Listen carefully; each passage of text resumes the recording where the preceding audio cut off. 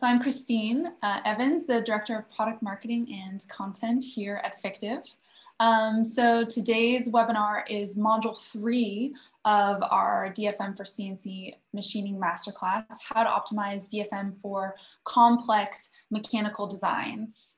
And a reminder that you can take the full free course at fictive.com/masterclass in our resource center. So I highly recommend that if you haven't reviewed the content in the webinars from modules 1 and 2, that you go to the resource center and you can find links to both the on-demand learning content as well as the on-demand webinars for module 1 and 2, and make sure that you get all the information about DFM optimization from simple parts through to the most advanced and complex, which is what we're going to cover today. Additionally, a small housekeeping item. If you want to post in the chat to everybody attending, just make sure in the Zoom that you switch the to field to all panelists and attendees, and then everybody will be able to see your questions and comments. All right, so joining us today for our webinar, I'm thrilled to introduce you to an amazing panel of experts in engineering and design. First of all, we have Greg Miner, who is the owner of Greg Miner Development and an incredible product development specialist with more than 500 products under his belt across industries from aerospace, compute storage, consumer electronics. Greg, so excited to have you here. Please introduce yourself and share a bit more about your background for the audience as well. Thank you, Christine. I appreciate the opportunity. I really enjoy these webinars, and I hope that it shares some of the information and the background I have. My name is Greg Miner. My background is machining, model making, product design, product development, as well as manufacturing. Over my 20-year career, I've had great opportunity to work with some of the most innovative companies, Apple, HP, Intel, Logitech, Google, Bell helmets, the North Face, Hasbro, and Odds-On Toys. So I have a breadth of like multiple disciplines in multiple areas, and I've been very fortunate to have that. My most recent stint was with Facebook Oculus as their AR/VR PD Group Innovation Manager, where we had 4 groups at 2 sites, Menlo Park and Seattle. And it encompassed in a full prototyping capability, state-of-the-art 3 and 5-axis CNC, 3D printers, laser cutters, water jets, welding and sheet metal fabrication, as well as RTV and injection molding. We also had a small group of DVT and PVT technicians that helped us assemble pre-production models and work those out. So I've been very blessed to have lots of experience in lots of disciplines, and I'm excited for the program today. Thank you so much, Greg. We're also joined by William Burke, who is the co-founder and CEO of 5Flute, and also has incredible experience in mechanical engineering, also being the former director of engineering at Cooper Perkins Product Development, for example. William, thank you so much also for being here. Please share a bit more about your background and expertise. Thank you. Why do I have to follow Greg's intro? That's just hard to compete with. So, but I appreciate it, Christine. I'm stoked to be here. Yeah, so I spent the bulk of my career as a design engineer, a stint at Cooper Perkins doing product development, product engineering. But I also did a 3-year stint in manufacturing at a company called Plethora, where I helped build out their CNC machining capabilities, manage their production team. So I think I've got a bit of a unique perspective, right? I've seen CNC machining from the supply and demand side. I kind of know the pitfalls on both sides, and so I hope I can bring that perspective to this webinar. So yeah, that's kind of like my previous career, the bulk of my career as a design engineer, 15 years or so. But these days I spend my time building software tools for product developers and hardware engineering teams. So that's what 5Flute is all about, right? 5Flute is basically a web application that helps hardware teams design, build, and learn faster, iterate faster. So that includes coordination within teams. So collaboration and bug tracking tools for hardware builds, coordination with external vendors. So that's, quote request, vendor management, DFM, and purchasing tools. And then there's kind of a whole project management layer built on top of it all. So you can make sure your development efforts and prototyping efforts stay on schedule and on budget. So anyway, thanks for having me. Stoked to be here. Fantastic. Thanks so much, William. And last but certainly not least, David Cagle is a senior mechanical applications engineer here at Fictive, who also comes from Verb Surgical. So Dave, do you want to share a bit more about your background as well? Yeah, like Christine said, senior technical applications engineer or senior mechanical engineer here at Fictive. Mainly at Fictive, I review a lot of parts, work with all of you and the engineers to get the requirements necessary. Background all the way from aerospace, doing time at Rolls-Royce to the United States Air Force Base to Pratt & Whitney, then doing medical devices for Johnson & Johnson out of Ethicon. And then latest design engineering experience was a lead design engineer at Verb Surgical, doing medical robotics, which that company was then acquired by J&J. And now I'm here at Fictive, trying to help all of the design engineers bring their products to life and get their parts in hand. So looking forward to talking to all of you. So I'm going to continue with this presentation, I guess, and we're going to first start with a poll, ask the audience, and just to make sure you guys are all still awake. And the first question we want to ask you is, for your projects, what design requirements create the most complex manufacturing challenges for you? When you think about it, is it really centered around your geometry, your tolerance, the size of your part, material, look and feel, or is for you individually is a combination or a culmination of a mix match of those attributes? And let me pull this over. I'm just going to answer. Do I have to answer? Oh, I cannot vote.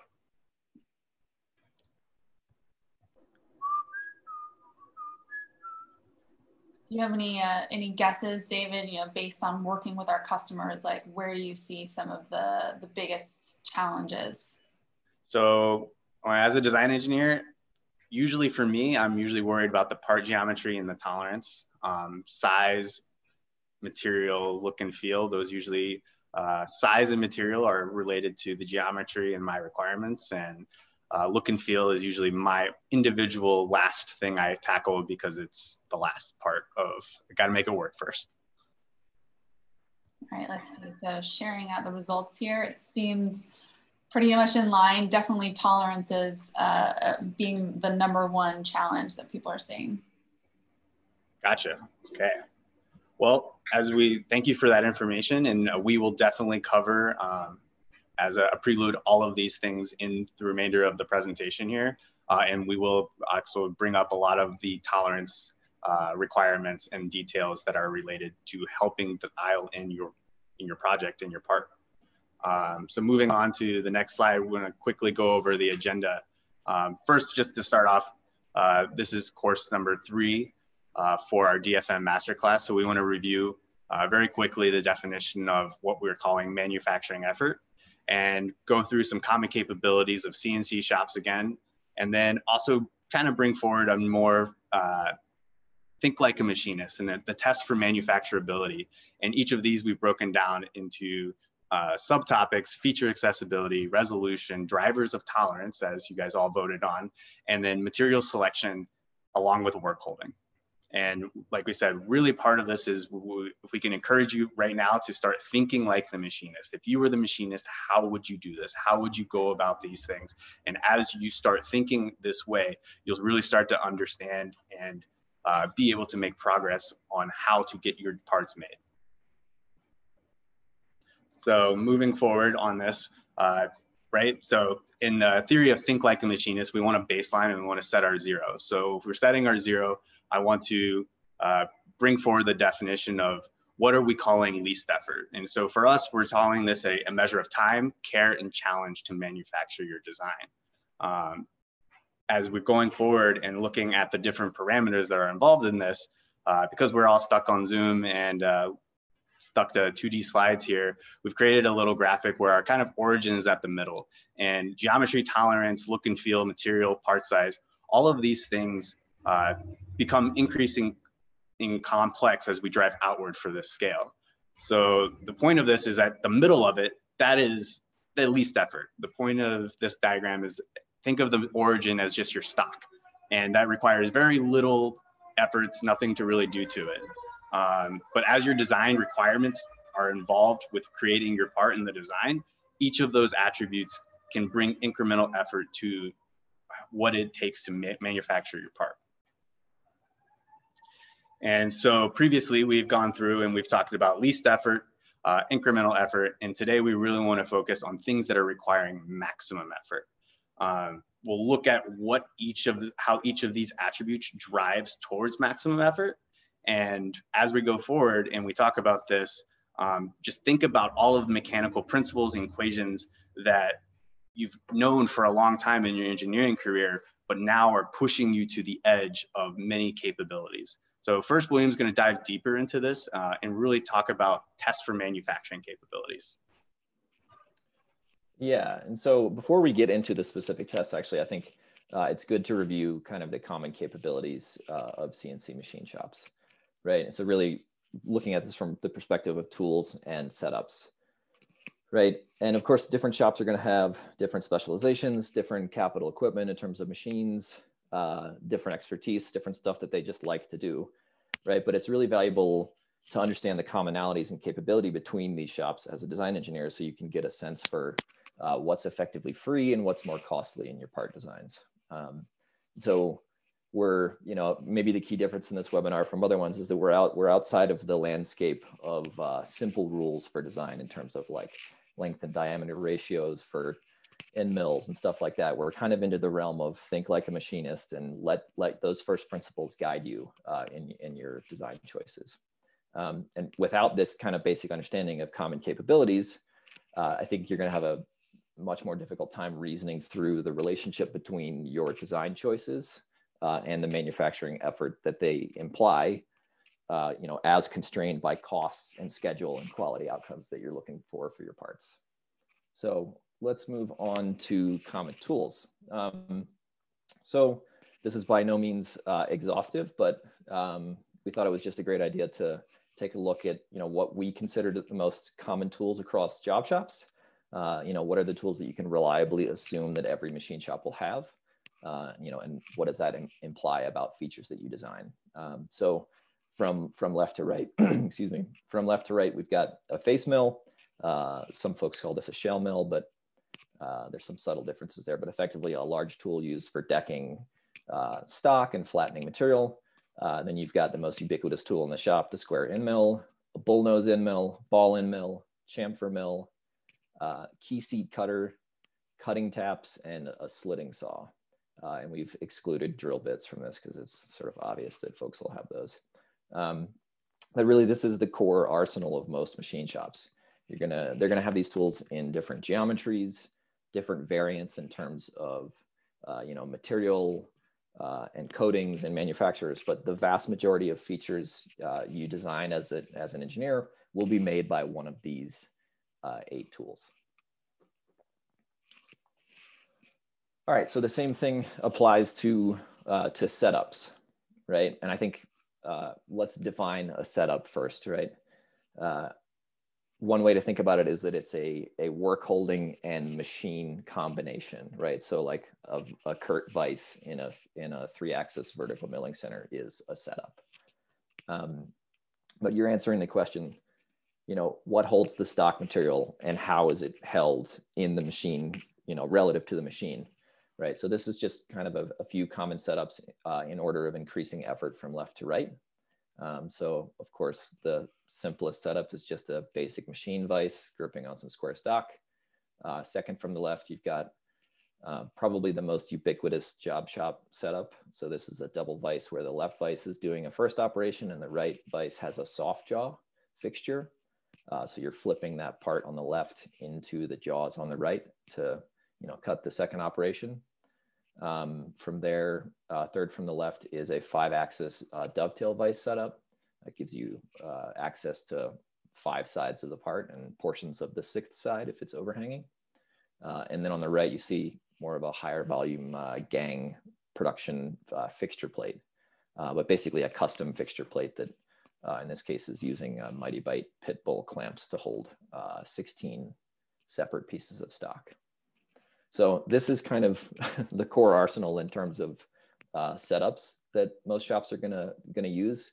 Most machining strategies you're gonna see. So if you can design within this context, you're really gonna save yourself a lot of effort. All right, so with those common capabilities in mind, let's look at our first test for manufacturability. So feature accessibility is what we want to think about. And basically, can the tool reach the feature in the current setup, right? These are questions, this is a question you want to ask yourself early and often throughout the design process to help you think like a machinist. And almost on a feature by feature basis, right? What tools can I bring to bear on my part to make that feature? Are there other features in the way? Is it possible with common tools? Is the workholding in the way? Does it imply certain constraints in terms of tool geometry and holder selection? Does it, require multi-axis machining over 3-axis? Again, there's no simple answer to this. We're going to kind of go through a methodology for how to think about it, but these are things you want to think about early and often. All right, and so one of the ways that you can help yourself think through this is with the concept of cut vectors. And the cut vectors are basically the surface normals of the tool. And so really this comes down to understanding, what kinds of tools can make what features or can make each feature. What part of the tool does the cut and how must it be oriented relative to the workpiece? And then from there, how many setups does this imply? And can you as a design engineer make smart decisions to minimize that number of setups or simplify it? And so this is a really simple part example here of just kind of a 3-axis prismatic part being cut with a square end mill. But it just helps you visualize how you might think through that process, right? What faces can the tool access? Is the tool long enough? Are the cutting flutes long enough to hit those faces? Is there work holding in the way, like the vice jaws? It's a really simple example, but this is what you want to get in the habit of visualizing throughout your design process. So something that I like to do to kind of build my intuition is actually just bring tools and tool holders into a CAD environment. And so this is stuff you can get from Harvey Tool, you can get tool models from Mari Tool, you can get tool holder models, or you can just hop on GrabCAD like I did. So I've got a CAD 40 ER32 holder here with a 10mm end mill, and I've just brought it into a CAD environment with this simple part. So looking at this yellow face, right, I'm asking myself, what are the possible orientations for my tool and tool holder combination that can cut this face or cut the entirety of this face? And so in this example, that's basically B, right? That's the only setup that will allow me to reach the whole entire face. And so can I come up with another tool? Obviously, I wouldn't deck the top of this part with a 10mm end mill. I'd probably use a face mill, but can I come up with another tool and tool holder combination that minimizes effort or reduces setups in some way?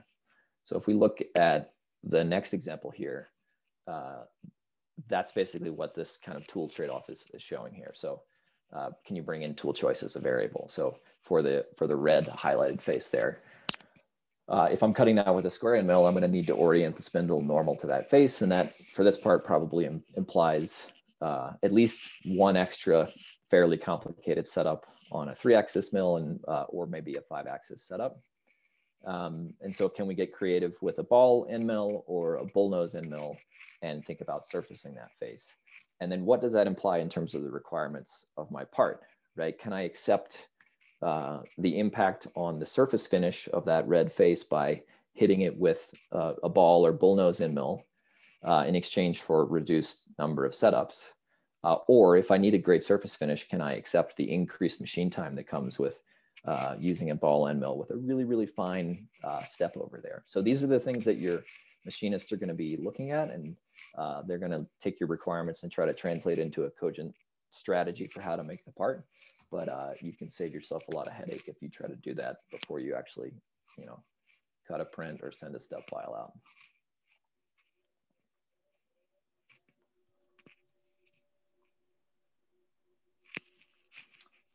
Thanks, William. I'm going to cover kind of feature resolution, and in that, can the tools available make the feature? And I think one of the things that we're trying to highlight here is not so much becoming a machinist, but thinking about how this part is actually going to be made. And one of the things that I think you need to do is develop a relationship with either the manufacturer, the machinist, or the person that's actually doing that work. Because then you start to understand, number one, how they're going to approach the problem and how they're going to attack the problem, and then what tools they have in their facility so they can do that. And I'm going to kind of give you an example of one extreme versus another. And I've worked in both.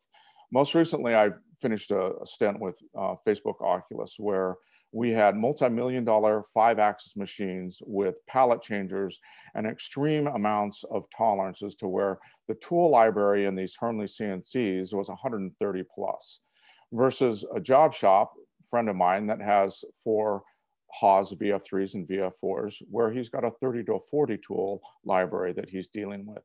And those are kind of like extremes on both ends, but understanding what the tools are and what the capabilities are helps you really design the part and what you're going to get out of that part. And again, we talk about, you know, the risk versus reward. In certain environments, you have endless amounts of time, endless amounts of money, and they're trying to get the most accurate. And what we want to talk about is, how do you get most efficient from what you're trying to accomplish? And there's kind of 2 components in that. Are we doing a proof of concept, meaning are we just proving out an idea and doing something very simplistic to get that geometry, get that design, get it vetted and doing that, to an actually extreme where we're looking at whether we're going to manufacture this and make multiples of this design, and how are we going to actually optimize that design? And there's 2 things that you need to take into consideration when you're evaluating those things. Is if there's going to be multiple operations on this geometry, how is it best to attack that? Meaning, is it as simple as creating more fixtures in a 3-axis machine that may only have a curved vise and have some opportunity to do multiple fixtures to align your part and get the geometry cut? Or is it more economically and better to use a 5-axis machine, pay a little bit more, but you'll actually be able to do those operations in maybe 1 or 2 operations, which again is time and money. So it's kind of a trade-off that you have to evaluate on what phase of the part you're in, proof of concept and concept development, or actually looking towards going more in towards the multiple parts and finalizing your design and geometry. One of the, next slide, one of the key areas is that we're constantly evaluating is the tools that you're using and how to get the best finish and tolerance out of that. And this diagram just kind of illustrates, or simply illustrates, how if you're doing a basic pocket routine, understanding what the tool can do or its capabilities, and doing a deep plunge and then having a small radius. Now, what you need to understand is, what does that small radius actually articulate? And is that radius going to affect my geometry, meaning your final part? Or does it nest with something else, say that another part was going inside? And do I need that radius inside of that thing? A lot of times working with engineers and designers, they'll put a really tiny radius because that's what they want at the very, you know, pristine and done. But in order to prove of concept, what you want to do is literally look at your part and get that done. Again, are we using a 3-axis with multiple fixtures, or are we using, you know, a 5-axis that can do the part in one thing? As well as looking at the tool library. If you have a 3-inch tool that's 1/2-inch diameter ball mill and, you know, creating this part, versus you have a 2-inch with a 1/16 inch diameter, does that really necessary for you to drive that part?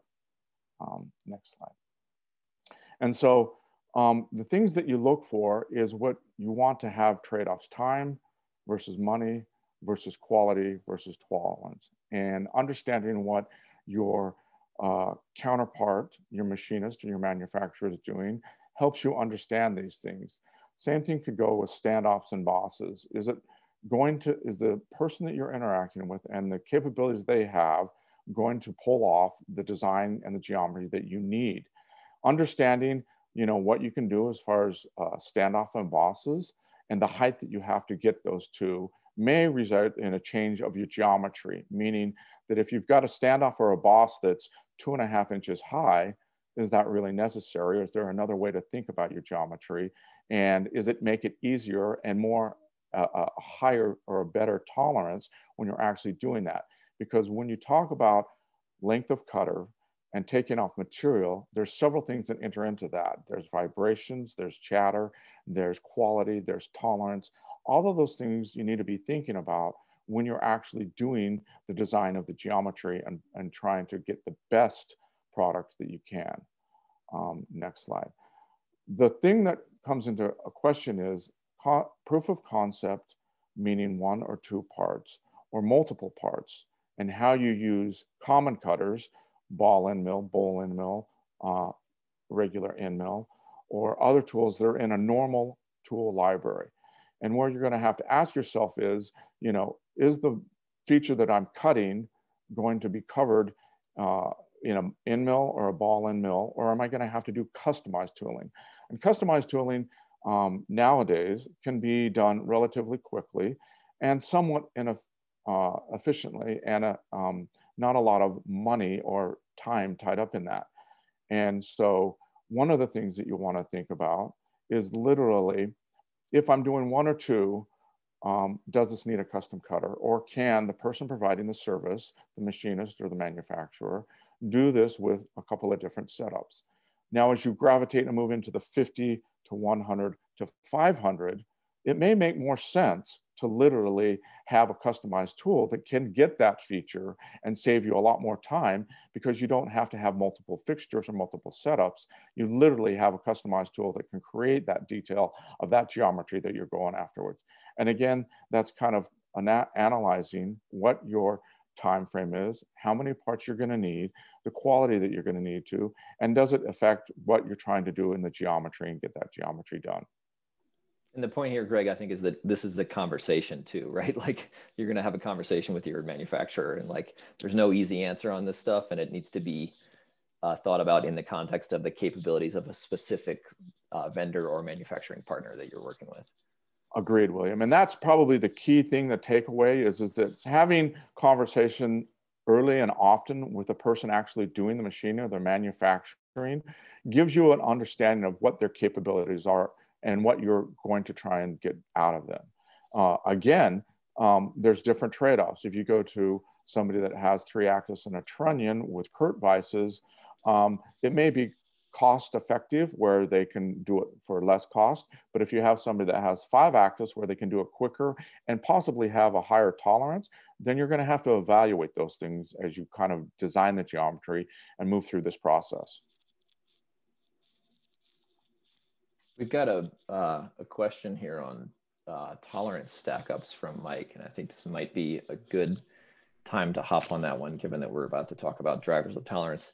So, Mike, without a ton of other context, I'd say my general answer would be there are 3 primary methodologies for tolerance stack-up analysis. So there's the worst case approach, root sum squared method, and Monte Carlo analysis. And so the root sum squared and Monte Carlo, those are both statistical tolerancing techniques. And so I'd say those are going to be things you want to look up. They're going to be applicable for higher volume runs or situations where you have a lot of a large number of dimensions in the stack, where the worst case assumption is actually going to drive you towards over tolerancing your design, and a statistical tolerance method will help you keep those target tolerances reasonable for machinists. So, Mike, this is an excellent question. Dave and I are actually working on a project right now where we're dealing with stack up heights and basically evaluating how those are being done. And it's at the end of the project, and it's very challenging right now. Thank you for this question and this comment. Yeah. Dave, do you want to kind of give a little insight into that? Yeah, so a lot of this comes down to what is the capability of the process. And as we're moving forward through the rest of this presentation, we're talking a lot about tolerance. And tolerance, as you guys all indicated in your poll, is what skyrockets a lot of the difficulty. But like William said, yes, you have the 2-part fits, right? 2-part fits actually don't work. That's like the max min conditions. Those don't work on a Monte Carlo or an RSS because of there's only 2 contributors. And then you have your RSS calcs, which are actually, William said it in the least effort, more effort, most effort, is your RSS, or you're looking at max mins. And what's really important on your RSS is to actually establish what you expect your CPKs to be. And those CPKs should be driven by your design risk. right? CPK of 2 is basically, well, CPK of 1, imagine you're parking your car in the garage, and it means you're basically barely touching your side mirrors on the side of your garage doors as you go in. A CPK of 2 would mean like the center line of your car could almost be half the way off the distance, and you still wouldn't clip a mirror. So CPK 2, super, super conservative. CPK 1 is like the design, the car fits in the garage. Less than that means you're clipping a mirror. And you're balancing those things with your capabilities and your tolerance stack loops that you've created.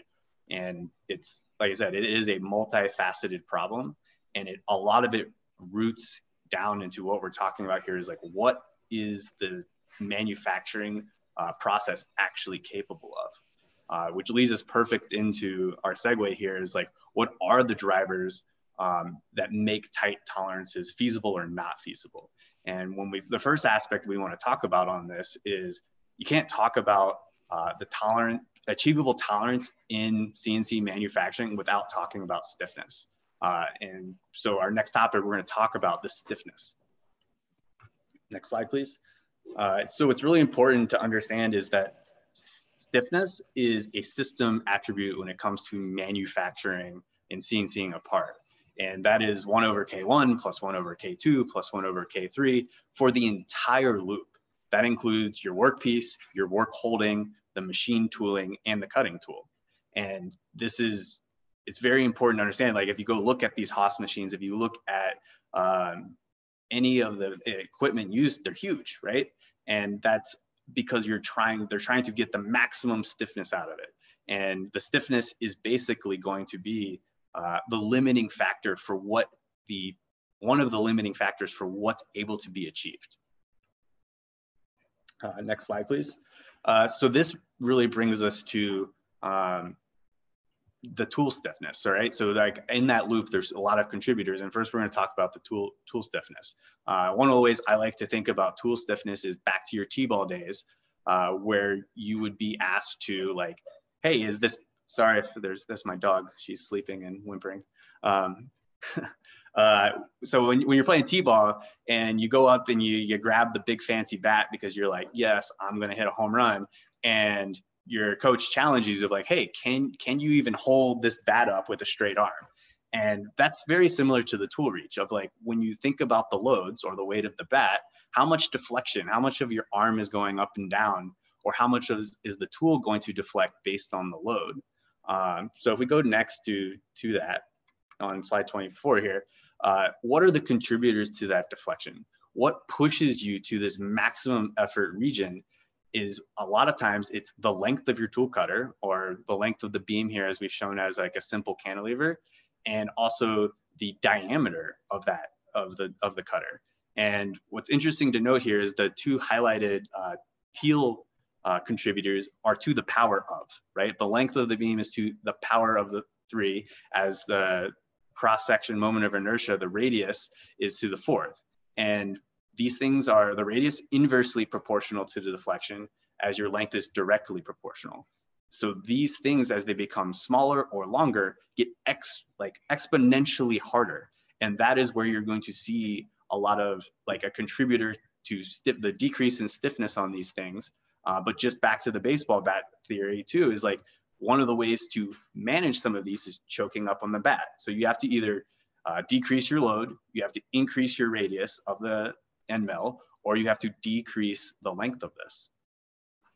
Yeah, and the point here, David, is that with that exponential decrease in stiffness, you're going to see a corresponding increase in machine time, right? Which just means more money, more effort. Yes, more effort and the harder ability, like a harder ability to control these things with the hit the tolerancing. So moving next is like, just like you have the tool, William's going to talk about the stiffness of your parts. Yeah, so the same thing goes with part stiffness, right? You know, you need to have a stiff enough tool to prevent deflection. The workpiece itself needs to react to those machining forces without deflecting outside the limits of your tolerance range. So this is really critical for, you know, aerospace and lightweight structures with thin webs and cantilever features. and in particular snap fits if you're machining a part, you know, early in prototyping that's ultimately going to be injection molded. If you have snap fits on that part, it's going to be particularly challenging, might require some custom fixturing or other care on the machining side. So, but right, if you're machining an aerospace component with you know, a thin web, and that thin web deflects 4/1000ths during machining, it's going to be pretty difficult to hit a plus or minus 2 thou tolerance range. So that needs to be considered. We'll kind of step through some example parts here to help you build your intuition around that. It's not quite as easy to reason about as tools, because you don't have kind of a standard geometry, right? Within mills, you can largely expect them to be similar enough in geometry that you can think about them as a cantilevered beam always. That's not necessarily the case with your part designs. So in this case, we've got a pretty simple example. It is a cantilevered mounting tab feature here that's highlighted in red. You know, and we can think about it largely in the same way that we did with tools, except that section geometry is going to be no longer cylindrical, right? So you've got, you know, a length of a feature, you have a load being applied to it during machining, and then you have some cross-sectional properties of that feature that need to resist the bending loads that are imparted during machining.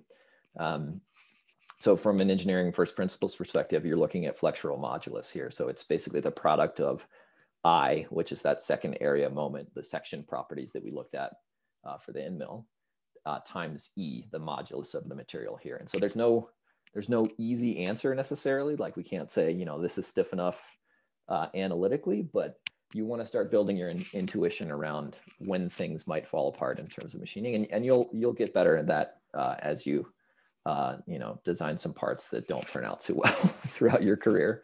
But really the whole point of this is to say, identify the problem area and then apply a simple redesign if you can, right? And so in this case, we've redesigned that little cantilevered mounting tab feature here, adding a kind of a stiffening web solely for the sake of making it more machinable, right? So, you know, as long as it doesn't conflict with other requirements of the part, you know, consider redesigning or adding features to enable machining. You can take a portion of a part that was impossible to machine previously without dimensional tolerance problems or chatter, or maybe even a dedicated fixture to get around those. And then you can make that easy within the context of common tools and common setups that we've reviewed earlier. All right, so that's stiffness from the perspective of the tool and the part. And then there's kind of a system property here. That's why we've broken out chatter as a separate thing. It's not only a function of stiffness, but there are other process parameters that lead to this. And so that's things like feeds and speeds and tool choice and tool path, work holding strategy, and, you know, machine control as well. Those are things that you're not necessarily going to have control over as a design engineer.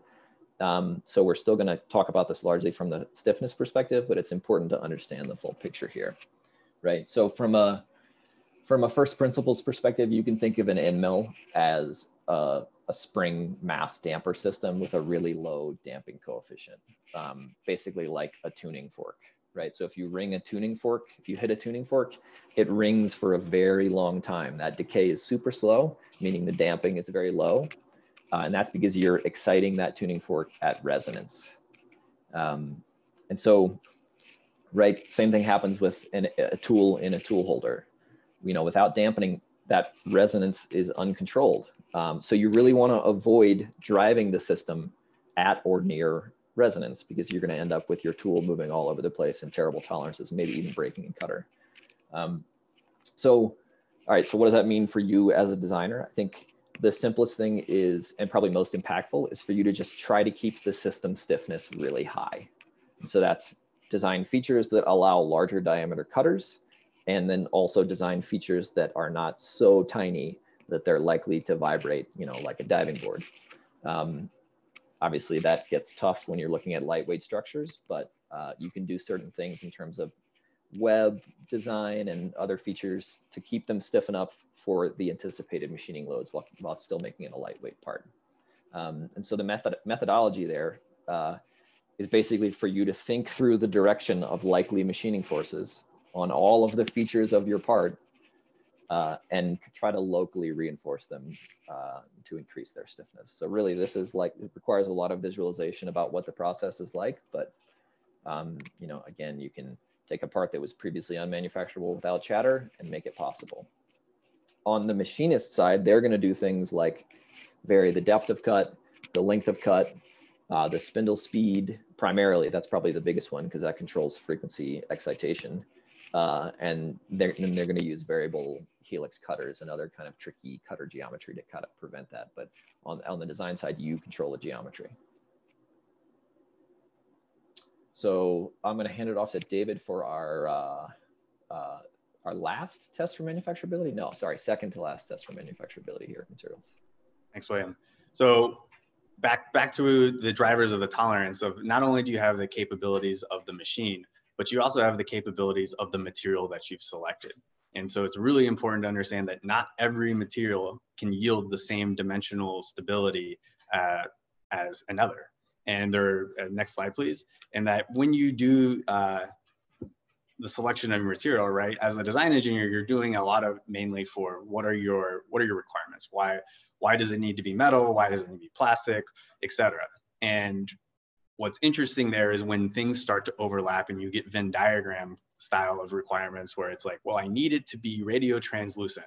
Okay, it can't be metal, but I also need to have it super, super tight. And it's like, okay, well, those are two conflicting things. Because as you look at this triangle here is you need dimensional stability, stiffness, and hardness. All three of those things go into your ability to achieve the tolerances. So when you think about what makes material hard to achieve tight tolerances, you're thinking about the low coefficient of thermal expansion, things that cause local build heat up as you're machining, and then also items of residual stress. As you're taking away and hogging out more material, the residual stress of just the natural, this is like back into your material sciences stuff of college, of that residual stress can cause deformation if you start to make things too thin. If you were ever uploading a part to Victiv and you see like, hey, excessive material removal may cause this part to warp, that is caused by the residual stress. And this goes back to if you're trying to design something that is deflecting through residual stress, through just the load application that is greater than the tolerance that you've put on your drawing, which should theoretically be driven from your tolerance stacks, it's going to be really, really hard to do. And what's also another part that was something I remember when I stumbled upon this, of being like a kind of aha moment of it's actually easier to dial in super tight tolerances on harder materials. Like if you think of titanium, you think of some of the steels, right? Things that are the big bearing surfaces, right? They're all made of these nice hard materials. And part of that reason is it is harder to cut. So yes, it wears away your cutter faster, but you also wear and cut away less material, and you're doing it slower in a more controlled fashion. That is why it's easier to achieve some of these tighter tolerances. So if you look at a lot of the like bearing books and like, hey, this is this precision for this, it's all relative to steels. And with a big boom in robotics, and a lot of the parts we're seeing here, or I see often, are people trying to hold machinist handbook tolerances, which are achievable on many of the steels, but in aluminum. And aluminum, like the CNC loves aluminum, it loves the cutaway, and it takes a lot of effort to really dial that in for some of these softer materials. And then as we said, also, the stiffness of the material also impacts the ability to dial in that tolerance. As we mentioned earlier, trying to CNC and do in like clip fits, right? So your clip fits are usually made for a person with just their hands to be able to do these snap fits, right? That's the purpose. That's why you've designed it. And now you go put it on the CNC, and you're now trying to control the free body diagram load on that little tab to be less than what you've designed it to be for the person to be able to snap it in. And so, like I said, this all comes back to the Venn diagram, or overlapping portions of the Venn diagram of the requirements for what's driving the different choices. And when you're making these material choices, it also goes into and say like, okay, once again, how am I going to hold this part? How am I going to reinforce this part if you really, really need it? And William's going to talk you through that. Yeah, one super quick thing on dimensional stability there, David. I think one thing to look out for is, or one way to, right, residual stress is a big part of that dimensional stability. And understanding if your material is a wrought material, if it's hot rolled versus cold rolled steel, basically cold rolled steel and wrought materials like that are going to have a lot different residual stress profile to, cast aluminum, right? So just understand how your choice of material and actually like the material stock manufacturing process itself results in that residual William, stress. that's an excellent point. I think, through my career, I've worked with a lot of really talented design engineers, and the ones that are most successful really understand the principles and the molecular dynamics that happens in materials. And that goes across the board of almost any material that you're manufacturing. Is if you understand how an ABS is going to work different than an acrylic, and if you understand how a stainless steel is going to work less than aluminum, then you're able to design the part and spec material according to what your results you want to have. And it's critical as a design engineer to really understand, not so much at a molecular level, but to understand the principles around those materials so that you can basically design to the principles that you want and the geometry that you want. Yeah, and think of them as tools in your toolkit, right? So if I need like a cheap, super flat fixture component and it's not going to be used in high volume, I don't need to look at steels. I can look at continuous cast aluminums like Mike 6 and K100S. And if I'm designing a cold rolled steel part that has a bunch of material machined out of it, you should know that the skin of that part is going to have a ton of compressive stress baked into it, and it's going to leave you with a potato chip part unless you're annealing it or dealing with that problem in some later way. All right, cool. So so the next test for manufacturability, I think this is our last one actually, is thinking about work holding, right? Really, that's asking yourself, will a geometry that I'm designing, lead to higher cost and longer lead time because of its incompatibility with work holding? So I'm calling this DFW, design for work holding. And so this was the main reason why we thought about, introducing common capabilities in terms of setups at different machine shops. You want to run your part design through those possible different machining strategies and see, ask yourself, does it work with these common methods or not? Or is there a method that's at least somewhat close that I could slightly tweak the design of the part to make it compatible with?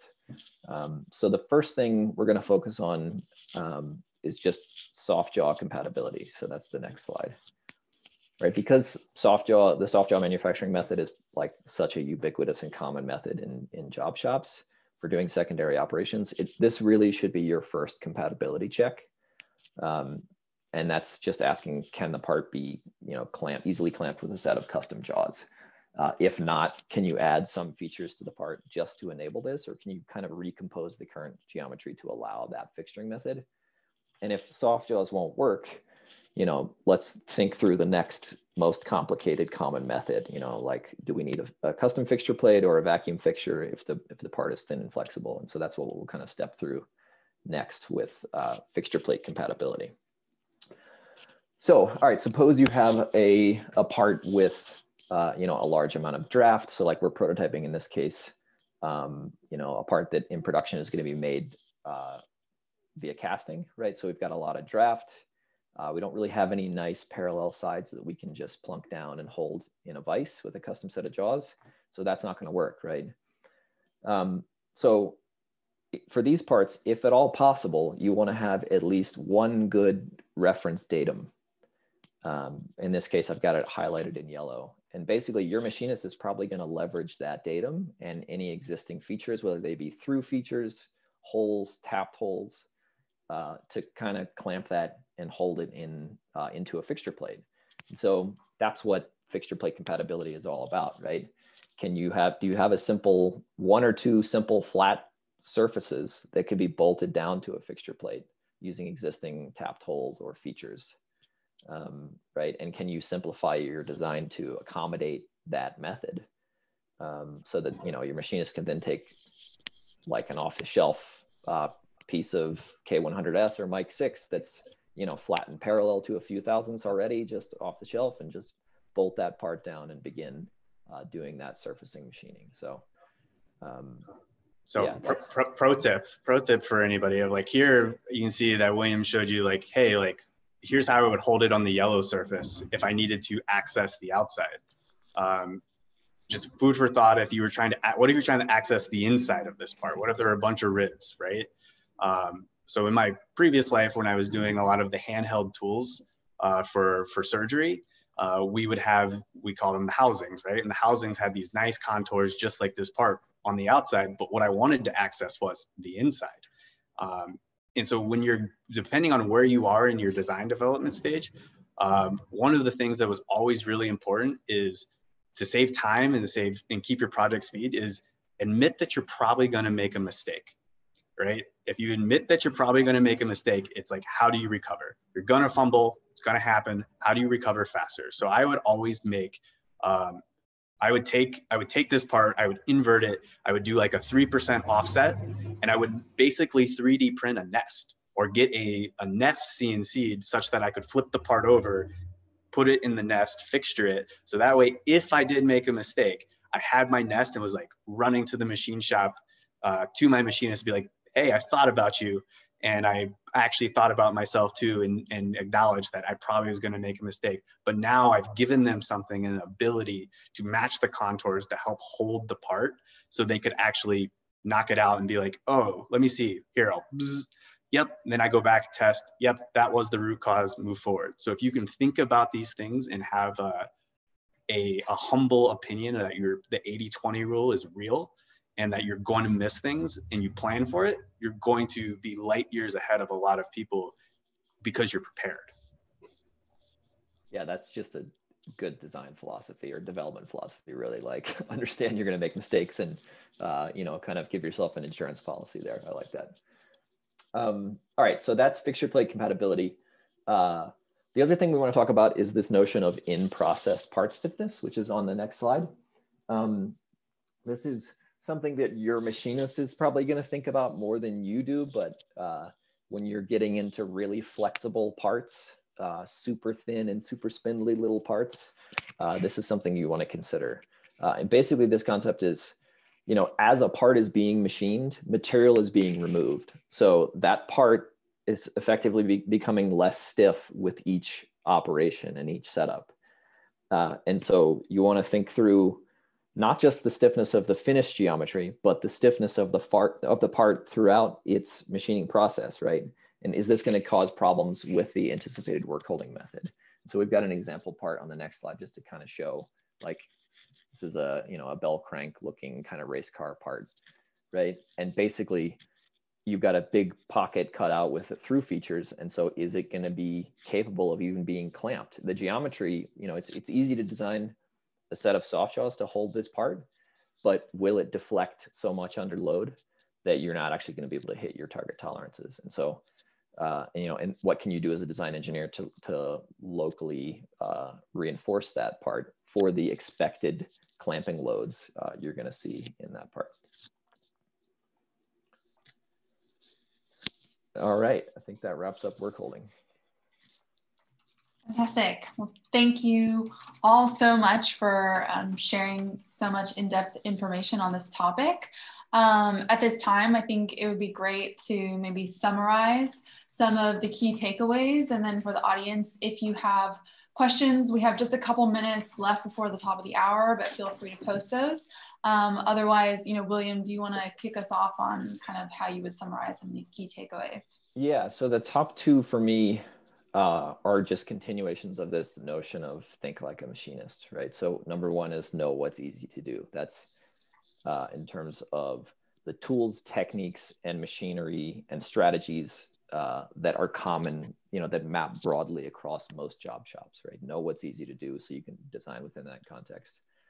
The next level for me is then thinking through the relationship between your design choices and the impact they have on machining, right? And that's, you do that by building your understanding of machining strategies and then applying them to your part during the design.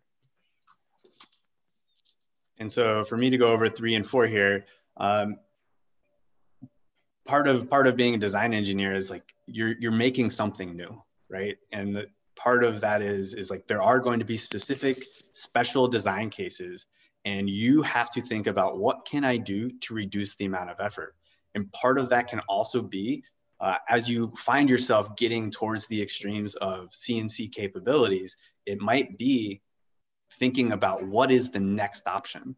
What is the next? Is there an adjacent capability? Do I need to? I really do need that super tight radius deep in that pocket. Do I need to flip over to going to some type of EDM type of capability? Or is this the wrong thing? Am I trying to get a precision out of a gear that is not capable of being made quickly on a CNC machine? And I really need to go to a gear hopping machine. Those are the type of things that you as the design engineer need to admit to yourself and admit to the vulnerability of the design to actually choose the correct process and or know when to flip over to a different process. And it also, like as Greg mentioned earlier, it also is dependent on where you are in the design schedule and how important each little feature is to making your design work. So back, I guess I kind of already summarized number 4 then is like the choice is yours. You have to derive that value. And that is a culmination of not only your own individual input, but also your teams and even like the business attributes of what is that prototype, what is the part that you're making going to be used for. If it's early on, quick and gritty, like it can be a little dirty, it's not going to do quite what you want it to do, but it gets the principles through and gets the flow flowing, versus, hey, this needs to hit the requirement, or this will not work, the project will not proceed if this is not correct. And that is all things to take into consideration as you find yourself doing the least effort, incremental, and maximum effort. You want to save your maximum efforts for things that are actually going to be key drivers in the success of your product. Yeah, and I would add to that is really, like we talked about, not only thinking like a machinist, but also understanding how that person works and really developing a relationship so that you know the tools he has in his library and the capabilities that they have. And sometimes pushing them to expand outside of their comfort zone so that they try new things and experiment new things so that they are not only driving your design, but also driving themselves to be better and to try new challenges and find new things to do and new work holdings and all those things that come with the challenges that we have in the future. So I would say develop a relationship with that person that's doing your work, but also push them to be, challenge them to try and do something outside of the box. Yeah, and do your homework too, right? And especially, these days with COVID, it's not so easy to drop into a shop, but machinists are out there sharing their work on Instagram and all kinds of platforms. So if you want to know, if you want a quick hack to see how parts are made, just, type in CNC machining into Instagram and you'll see people sharing their work, or, look up AB tools if you want to know how custom tools are ground.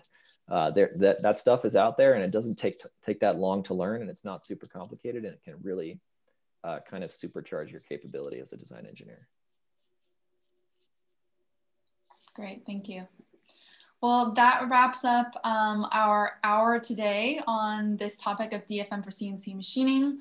To get expert DFM feedback on specific parts for your projects, you can create a free account at fictive.com for parts on CNC machining, 3D printing, injection molding, and other processes. You can also learn more about 5Flute at 5flute.com. Greg, I'm sure people can connect with you on LinkedIn for, to learn more and for consulting opportunities. Thank you so much, Christine. Yeah, I'm open. I'm extremely booked right now, but I'm open to any opportunities. I don't doubt it. Fantastic. Well, thank you again to our speakers, and thank you everybody for joining. Have a great day. Thanks, everyone. Thanks, everybody. Bye.